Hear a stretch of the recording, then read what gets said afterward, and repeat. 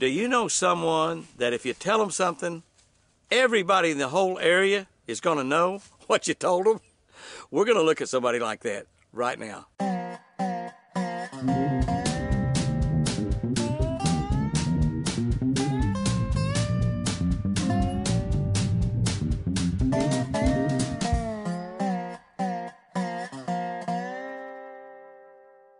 Good morning, guys and girls. It is January 21. January 21. We're looking at the Catch of the Day scripture out of Luke 8:39. Go back home and tell how much God has done for you.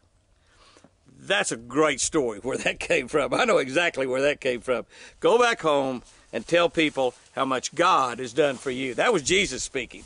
And Jesus was talking to a man that ran around in the hills naked, run around screaming and hollering and tormenting people.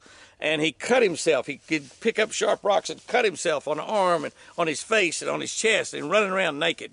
And Jesus found that man. He was traveling with some of his disciples, and they pulled up there on the Sea of Galilee, Lake Gennesaret. They pulled up there on the bank, and this guy came running out of the mountains, screaming and hollering and running at them. And it was a guy that they had tied up with chains and ropes, and he's so strong he'd go crazy with these demons that he would break the chains and get away. And they came running at him. And you can just imagine if you were in the boat with Jesus and everybody was scared to death. But Jesus simply walked up to him and he cast those demons out of him. And as the story goes on a little bit later, they found that man sitting around a campfire talking with Jesus, clothed and perfectly sane and normal. He wasn't screaming or hollering. He wasn't crazy. Demons had been cast out of him. And actually, Jesus sent him into a herd of pigs. The herd of pigs ran into the water and all drowned, ran over the cliff and all died. And but that man wanted to go with Jesus. Jesus had just cured him of totally being insane, possessed by demons. And he said, I want to go with you. I want to go with you. And this is what Jesus told him. Jesus said, go back home and tell people how much God has done for you. And you know, he must have really done a great job, because if you'll continue on in the Bible, not too far, a few verses later, Jesus goes back to that place again sometime later on. And guess what? 5,000 people showed up. You talk about a marketing plan? That's a marketing plan right there. 5,000 people showed up, 5,000 men, besides the women and children. And it gave Jesus a chance to do more miracles. All right. About used up my whole time talking about that. That's one of my favorites right there, though. Go back home and tell people how much God has done for you. All right, here's our devotional. Some fishing patterns are like the seasons.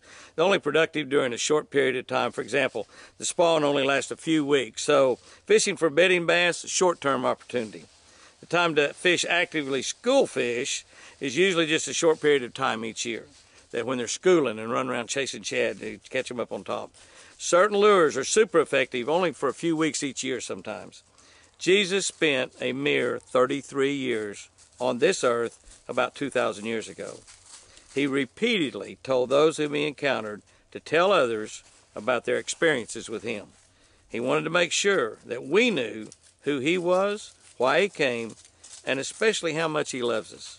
He loves our families, and he loves our friends. This Jesus, our Savior, the one we trust and depend on to get us to heaven and eternal life, is now depending on us to tell others how much he has done for you and for me. Be sure to tell somebody today. Wow. Wow, what a devotional. You know, one of my friends that subscribed to our channel sent me a note the other day, and you know, we've got a lot of them out there now, over 30,000. Sent me a note and said, thank you for doing what you're doing with the Catch of the Day. You realize that your Catch of the Day, your YouTube channel might be the only Jesus some people ever see. Well, it's the exact same thing for you. You might be the only Jesus some people encounters today. So be sure and tell them what God's done for you. Our tip this week, customize your lures by adding a little red to them.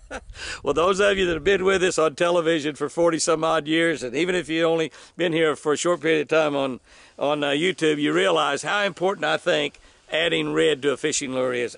Every single lure that I've ever developed and designed for any of the manufacturers that I've worked for, always had some red in it. I put red eyes in all the crankbaits I developed. I put a little red on all the spinner baits, put a red on all the topwater. We add red hooks to baits a lot. You know, this is an old story I can tell you. I'll tell you someday, not today, because I've already gone way overboard on what I need to be doing on this catch of the day. But it adds some red to bait.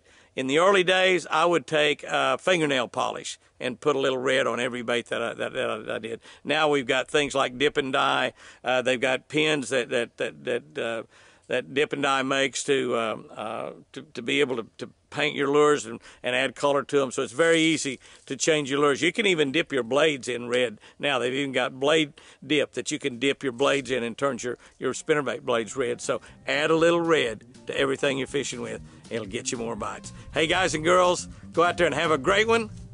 Tell somebody what God's done for you. I love you.